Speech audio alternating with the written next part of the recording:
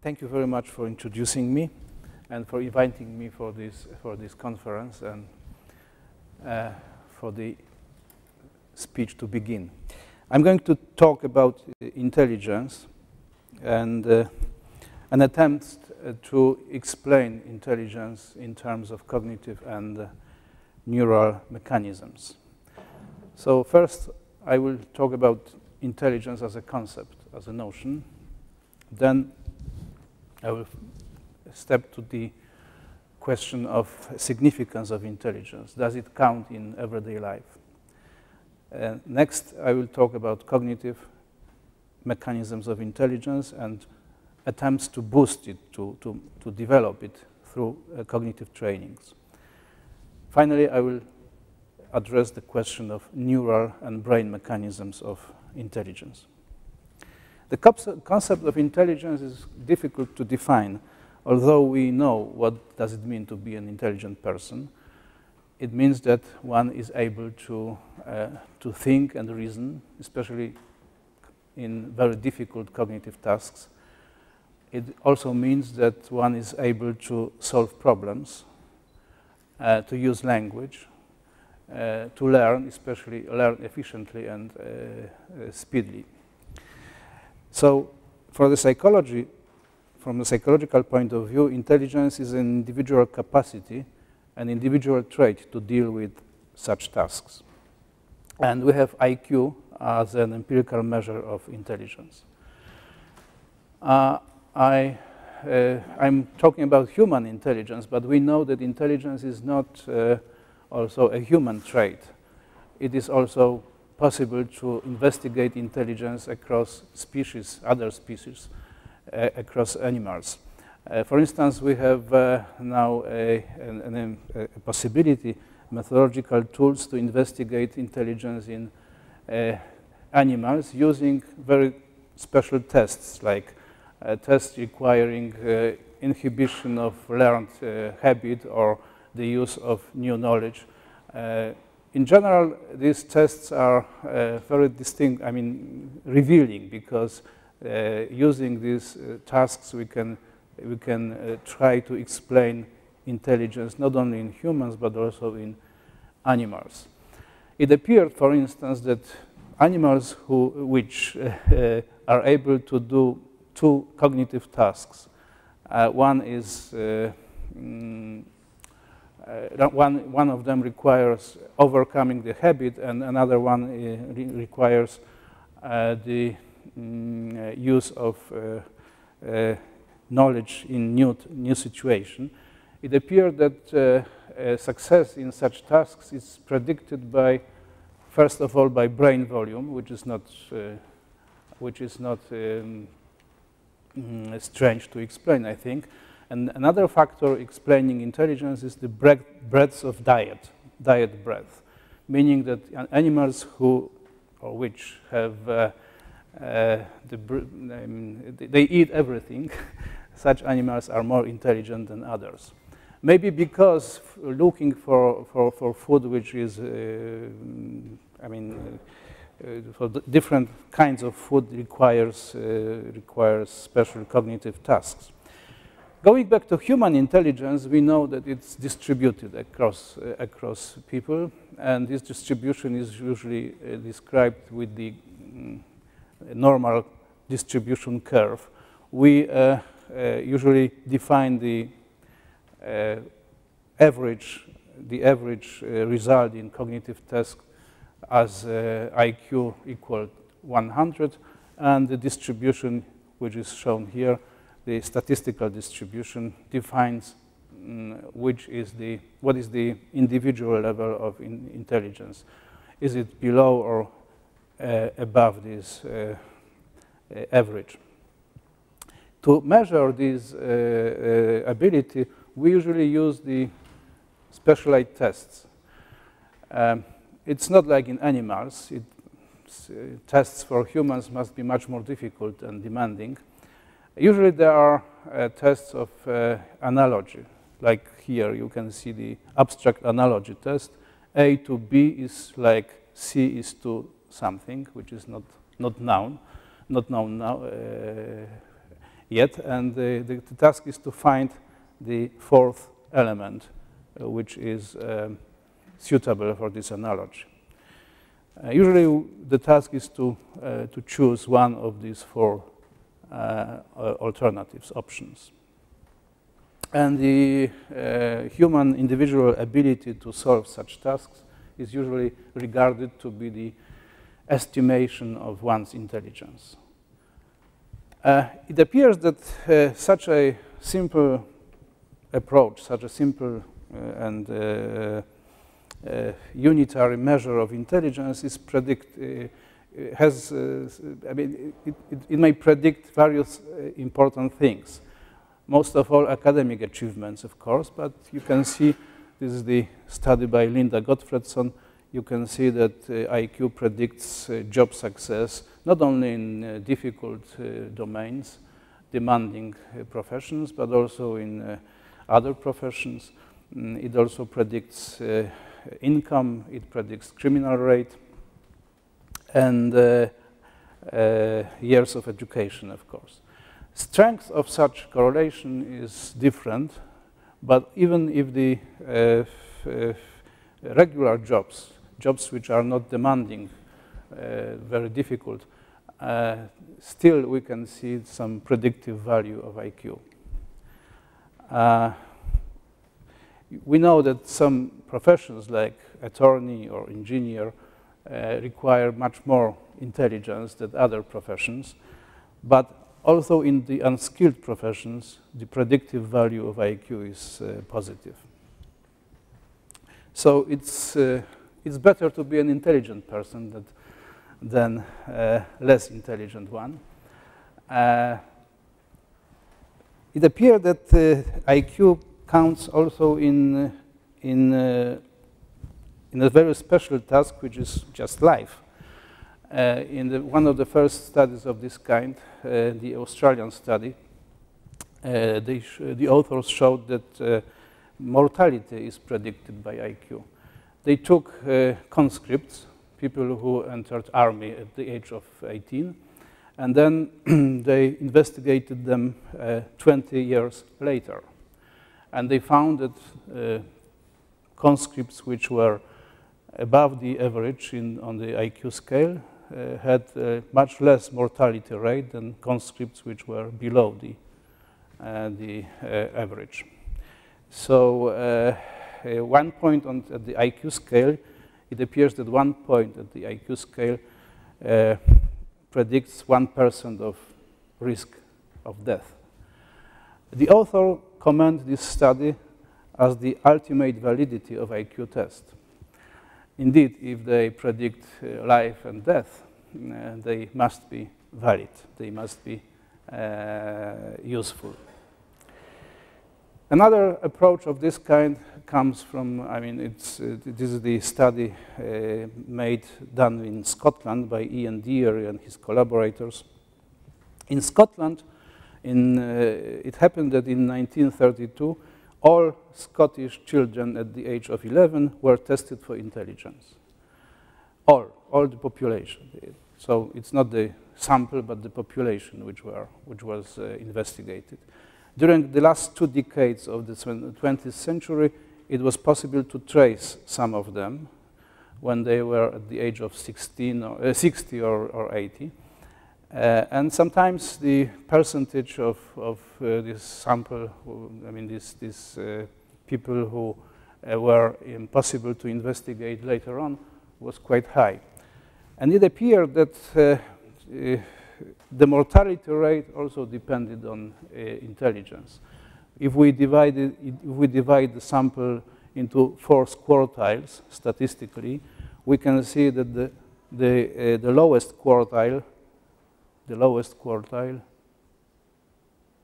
is represents the people who are more susceptible to risk, which are more probably more likely to die before the normal statistical age of death. This is the graph representing men. In women, it's even more visible. The lowest quartile consists of people who are more susceptible, more vulnerable to be dead. So intelligence predicts life success, but intelligence also predicts life as such. And for that reason, it's very important to know what intelligence really is. What are the cognitive and neural substrates or mechanisms of this trait?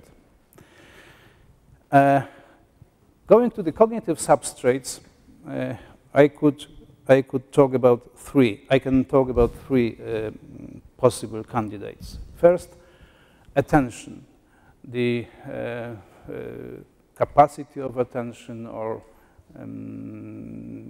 the ability of a person to concentrate attention, to control attention, is regarded to be a predictor of intelligence. In other words, we can probably explain intelligence as a concept with the use of attention as a concept of the lower stage, or lower more which is a concept more elementary in nature than intelligence. In other words, we don't know exactly what intelligence is, but studying attention, we can explain this concept with the knowledge of attention performance. The second candidate is working memory capacity, especially the storage capacity, how many elements we can store in our working memory. This number of elements is, by the way, very small. For instance, it's estimated that people can retain about 4 elements at the most in their working memory. 4 elements, maybe 3, it's not a big number. Still, people differ in this ability to maintain elements in working memory. So these individual differences are sometimes accounted for by this storage capacity. Another candidate is the relational integration, a very specific mechanism in working memory which amounts to the ability to temporarily bind elements. For instance, we can, in reasoning, we can bind premises for a fraction of a second in order to catch the temporary conclusion, and then another set of premises is important, is valid, so we have to combine them for a fraction of a second, and so on and so on. And this ability to integrate elements in working memory appears to be very predictive of the general level of human intelligence. And the third candidate is cognitive control, which is the human ability to exert control over our cognitive functions. It is usually measured through tasks such as interference resolution or prepotent response inhibition. For instance, we ask people not to respond to what is a very strong stimulus to respond. So people who can stop, who can withhold this impulsive, sometimes very impulsive, very strong inclination to respond, such people appear to be more able in IQ tests. There are 2 ways to investigate cognitive substrates of intelligence. The first one is the correlational approach, which is much more popular, and there are plenty of data suggesting that IQ test results are correlated with, for instance, attention performance or working memory capacity or cognitive control indices. These are both correlations and the so-called structural equation models, which are able to show complicated, complex relations between variables like cognition and intelligence. Another approach is an experimental one, and this approach is much more promising, I think, because in order to ask the question, what is the cognitive explanation of intelligence, we train people in some cognitive tasks, and we check whether such trainings are successful. And the rationale is that if we train, for instance, if we train working memory, and such a training results in increasing of IQ, one's intelligence quotient, it means that working memory itself is the cognitive basis of intelligence. Otherwise, if the training is not successful, we can conclude that what we had trained is not does not refer to intelligence.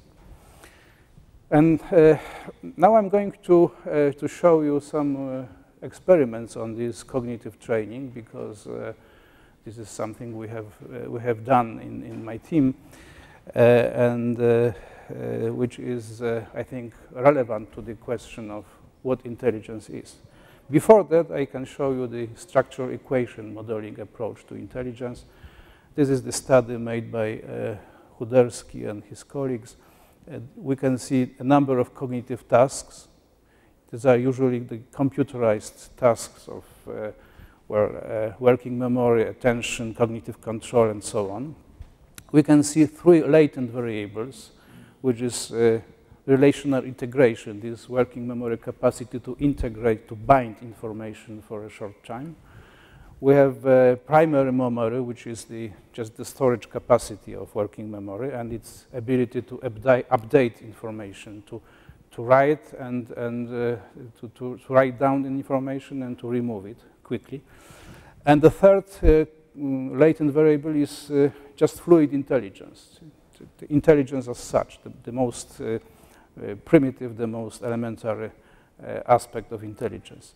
We can see that these latent variables are connected quite strongly, especially this connection between relational integration and fluid intelligence. It's interesting because it suggests that about 3/3 of IQ variation is explained by this specific process of working memory relational integration. But this is the correlational approach, in fact. We know that correlation is not causation. It means that sometimes it's possible to explain working memory capacity by intelligence rather than the opposite. And the question, I mean, it's a question of choice, whether we take this model or another one. And there are no reasons, no ways to decide for sure. Therefore, the training approach seems much more promising from this point of view. And now, 2 approaches, two studies in which we train people in cognitive tasks. In the first study, we investigated children, school children, which were divided into the experimental group and the control group.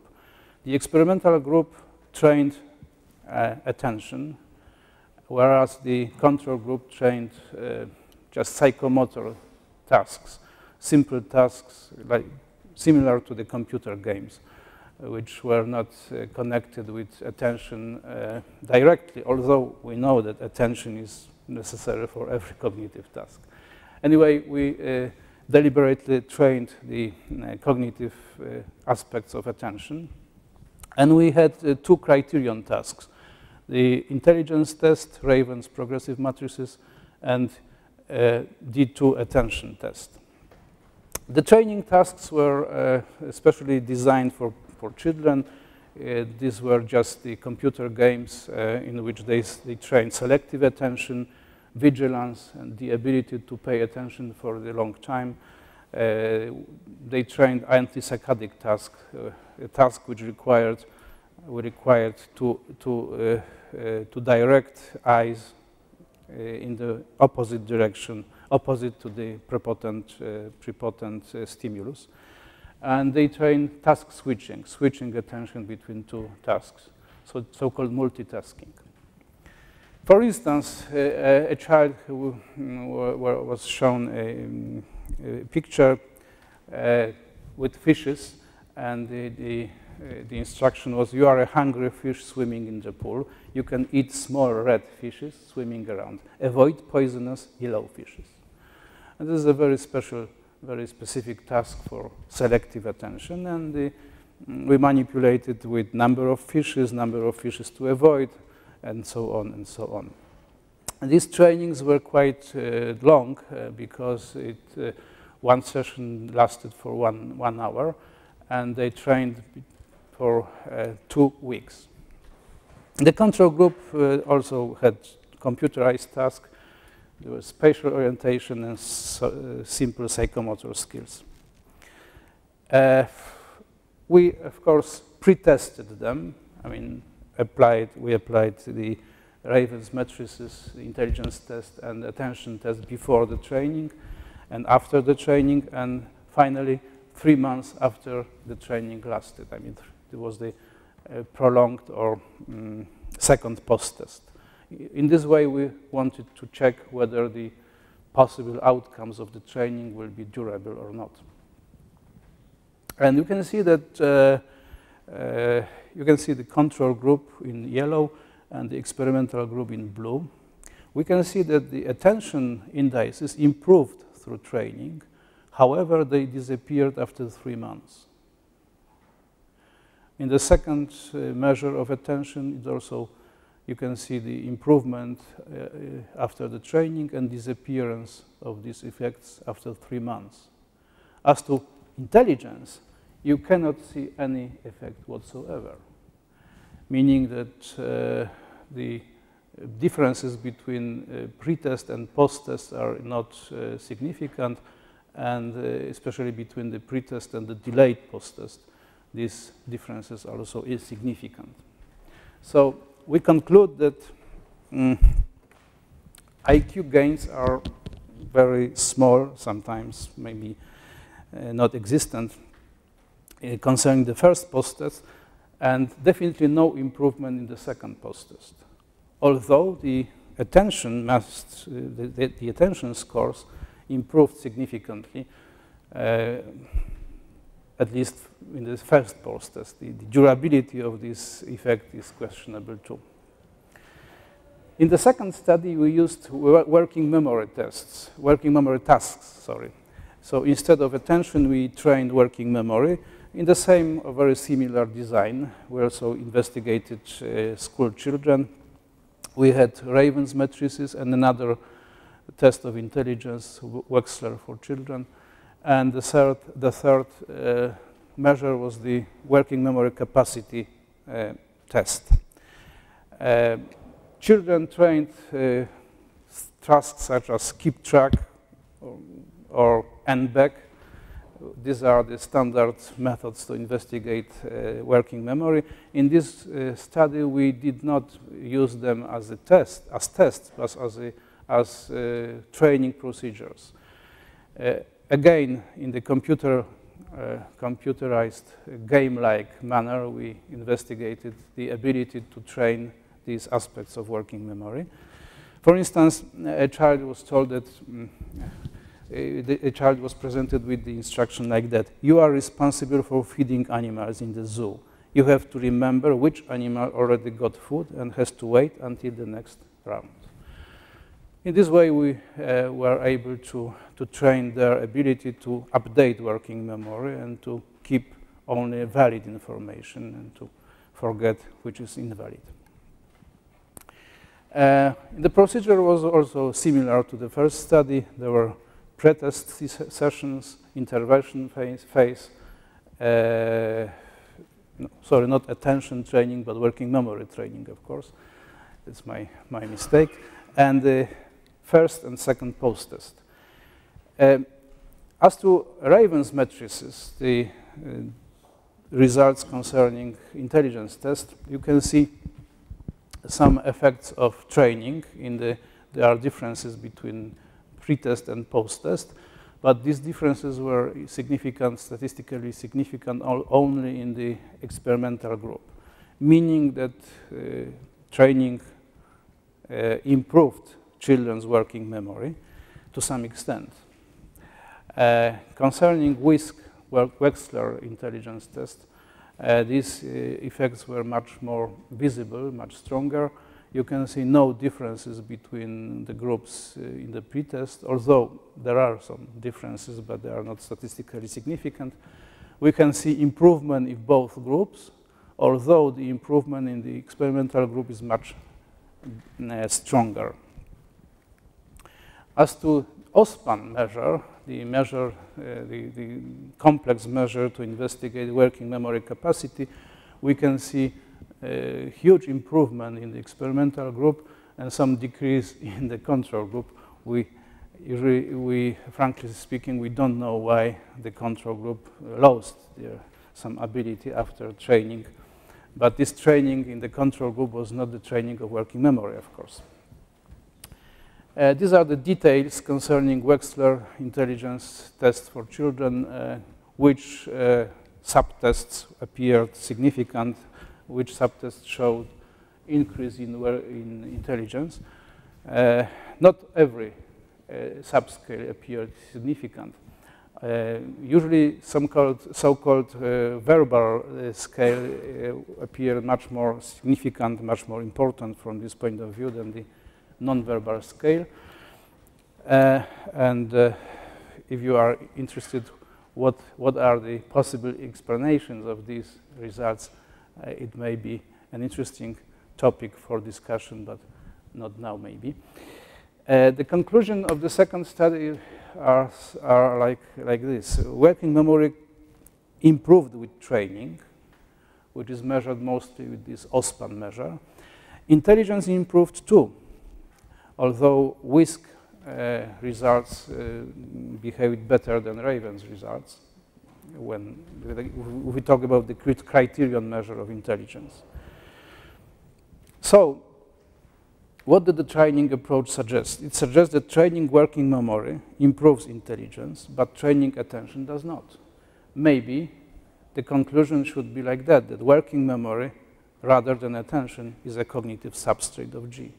In other words, if we are looking for explanation, if we try to explain intelligence in terms of cognition, we probably should address working memory processes rather than other aspects of cognition.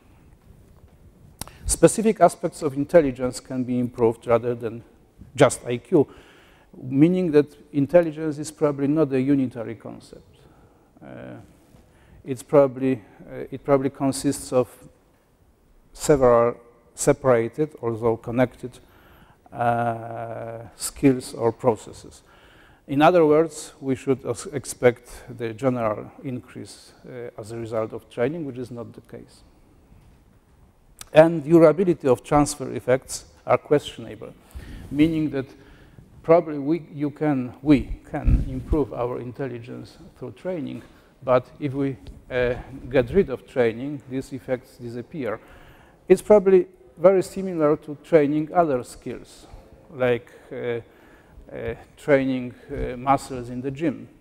As long as we train, our muscles are better, but if we quit training, the effects disappear too.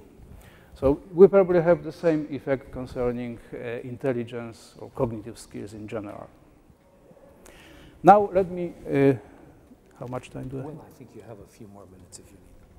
A few more minutes, okay. So just a few words about where in the brain is intelligence, because we have, I talk about the cognition, and one layer below we have the neural substrates of such mechanisms such as working memory or attention. Well, according to the contemporary knowledge, the answer to this question is quite simple: nowhere. Meaning that there is no single place or locus in which intelligence is located in the brain. Rather, we can talk about dispersed mechanisms. So intelligence is nowhere, like in this cartoon. But going to the contemporary knowledge of the brain mechanisms of intelligence, we can see that we can talk about things like that. First of all, we know that intelligent brains are just bigger. There is a small but significant effect of brain size, of course, compared to the body weight, which is an important proportion, of course. Second, intelligent brains are just faster. The transmission, the neural transmission in the nervous system is quicker in people who are brighter than in other people. Third, intelligent brains are more regular in their activity, usually across long series of tasks. For instance, if we investigate the brain responses to events, the event-related potentials in the EEG methodology, we can see the regularity of responses in the case of intelligent people and lack of regularity in the case of less intelligent ones. Fourth, intelligent brains are more efficient, meaning that they consume less resources while dealing with comparable tasks. In other words, intelligence results in less or more efficient consumption of glucose and other resources, which means that intelligent brain is able to deal with much more difficult tasks compared to other cases. The next neural correlate of intelligence is anatomical connectivity, meaning that intelligent brains are just better interconnected. Different places, different loci in the brain are better connected in terms of white matter integrity. It is now quite well known that intelligence is correlated with integrity of tracts in the human brain, especially the integrity between the parietal and frontal lobes of the brain. And functional connectivity as the last correlate of intelligence, meaning that intelligent brains respond in the correlated manner. If sometimes happens in one locus, a corresponding process is responding in the same time, and exactly in the same time, in the correlated manner in another place of this complex system. Going back to the end of my talk, I would like to concentrate on what we know and what we not know, what we don't know concerning human intelligence. First of all, we have to know what are the cognitive mechanisms of intelligence, mechanisms rather than correlates, because the vast amount of knowledge, of existing knowledge concerning the cognition and intelligence is the knowledge of correlates. And this training approach I was trying to show you is much less popular, but it's changing. Second, we need to know how intelligence is implemented in the brain. Again, we need to know what are the mechanisms rather than correlates of intelligence. Third, we need to know whether intelligence is malleable, is changeable. Is it possible to develop, to train? Is it developed to improve, especially to improve because of, as a result of short-term intervention? Because we know that intelligence can develop in the lifelong perspective, but that's not the case here. And finally, we need to know what are the cognitive and neural substrates of so-called soft intelligences. The vast amount of knowledge, of existing knowledge, refers to general intelligence, fluid intelligence, things like that, which is very important, of course, but it does not explain social skills or emotional skills, which are also important for our understanding of intelligence. Thank you very much. Thank you. The floor is now open for questions, and given the size of the room, I suggest people use the mic or anyway speak as loudly as they reasonably can.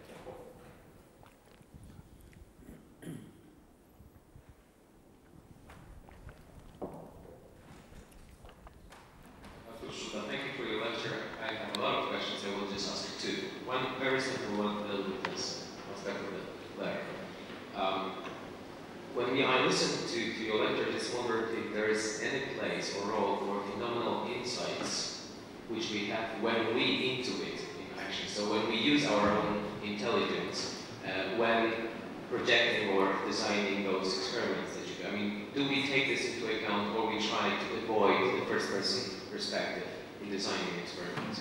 And the second question, well, the question is easy, but that's my difficult. Is it possible to call someone intelligent who is not able to quickly solve tasks? The person needs time, but, for example, if given a lot of time, is able to solve much more complex, difficult tasks. Thank you. Well, for me, the second question is, I think, easier. Because we know that speed of transmission and mental speed are important predictors of intelligence, but it does not mean that intelligent person always responds quickly and is the first to respond and things like that. We are not talking about impulsivity, we are talking about intelligence, meaning that somebody can be very fast at the basic level of explanation, like the speed of neural transmission, but this trait responds in longer reaction time in difficult situations.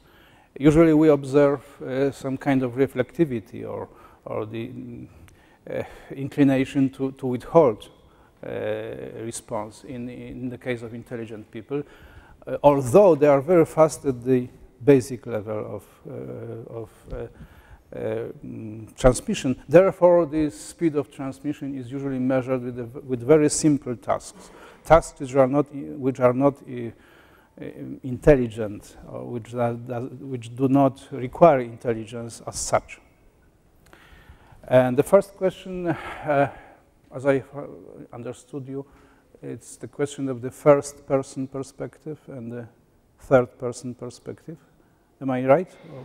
Can we say we know something about intelligence from our own first-person perspective, and that influences the way we design experiments? Well, the way we design experiments depends on our sometimes implicit knowledge or implicit convictions about what intelligence is, because there is no strict and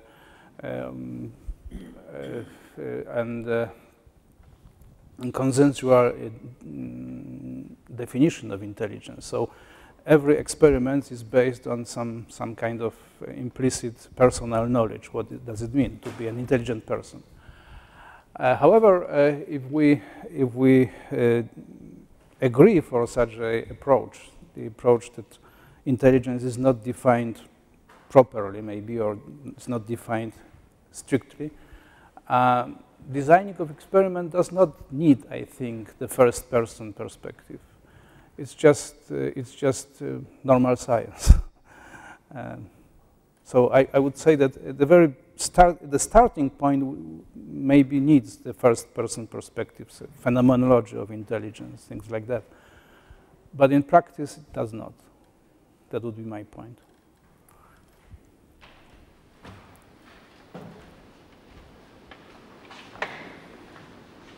Would that mean, from your thesis, that the brain actually grows with the use of intelligence? And how does it? Because you said that there are changes in, what you say, the density of the white matter and the size.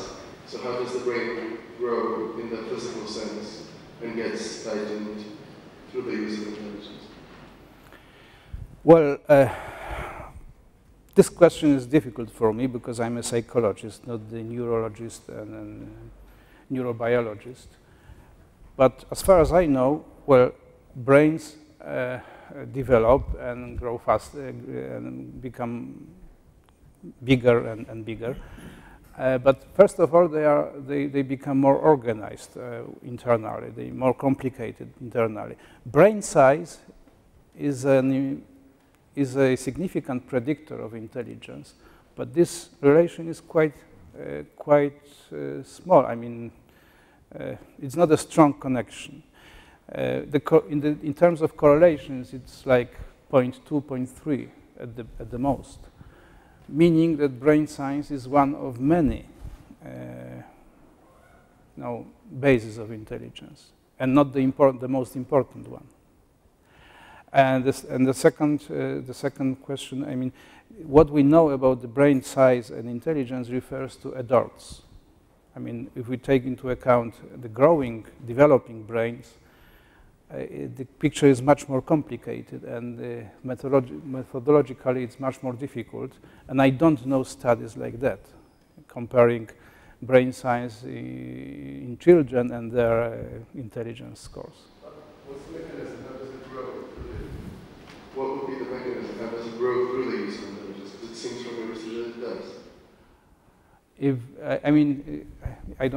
I'm not sure if I catch you. The question is if the brain grows through the training. Well, that's what I think it says, because it said that it becomes bigger through the use of intelligence. So what is the mechanism that makes the brain grow bigger and more connected through the use of intelligence? I cannot answer this question. What we know now is that there are relationships like that. And I think we need much more studies to know why. We don't know. I don't know, and I think the field does not know this. I have something brief. I was much interested in integration as an element in intelligence, and I wonder about the connection between integration and inference.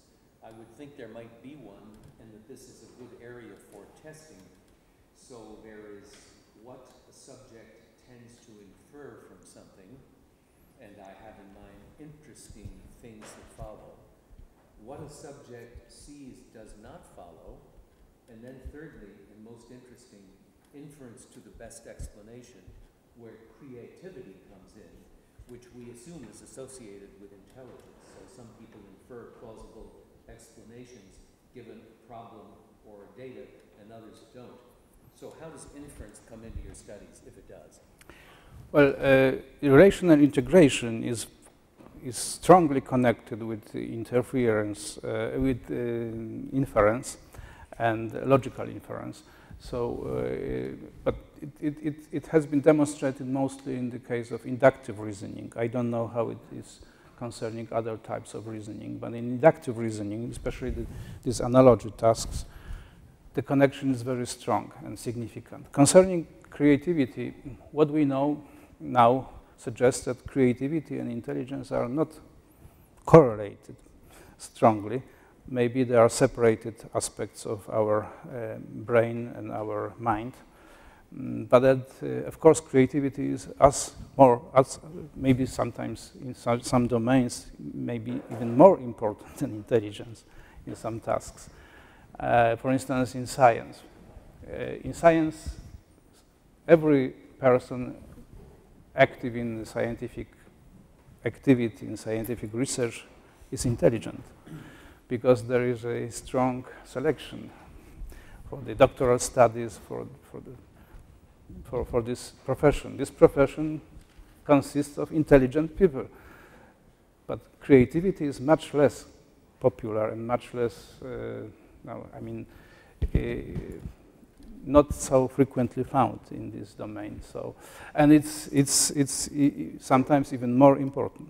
In this situation when everybody is intelligent and also only some of us are creative, creativity is much more important as a predictor of success in science. That would be my point.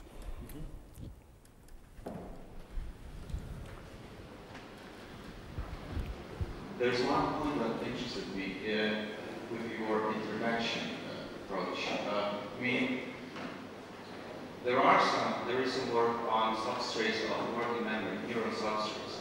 So would it be, is there any work that like natural lesions in working memory and intelligence tests, or maybe one could apply transcranial magnetic stimulation to stop those areas from working and see what are the intelligence? Then you could show strong results. As far as I know, the functional lesions approach was not successful concerning intelligence, meaning that it's not possible to switch off intelligence. Although it's possible to switch off other functions, like empathy, for instance, which are probably more intelligence is a broad concept and not unitary one. Maybe this is the case, this is the explanation. If intelligence were one thing, it would be possible to switch it off through transcranial stimulation. It appears not to be. I think there's time for perhaps one more question before we break.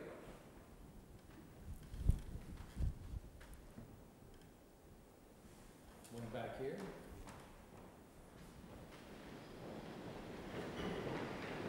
Thank you. I have a question pertaining to the Scottish Research Coalition recently between age or mortality rate and intelligence. Were the researchers trying to find hidden variables hidden under this correlation, some kind of common cause?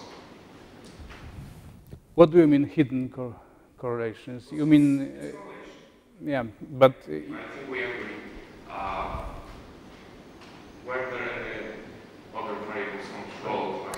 They were controlled. Speculate that officers judging intelligence sent the less bright to do the more dangerous jobs, as opposed to the brighter surviving dangers by cleverness more readily. I think that's the thrust of the question. Yeah, maybe less spectacular examples, like just conditions of life or something like that. What they controlled income, education, and social and economical status, which is almost the same like, as income. So these variables were controlled statistically. So what we can see is the pure impact of intelligence. These variables are correlated. We know that intelligent people are more likely to get education, to get higher income, and so on and so on. So such pictures are tell us something only if we control these things. But of course, we cannot control more complex mechanisms like this. So maybe intelligent people survive better or more frequently because of much more complicated mechanisms we cannot control. I know that they didn't control things like that. Well, thank you for an interesting paper and discussion.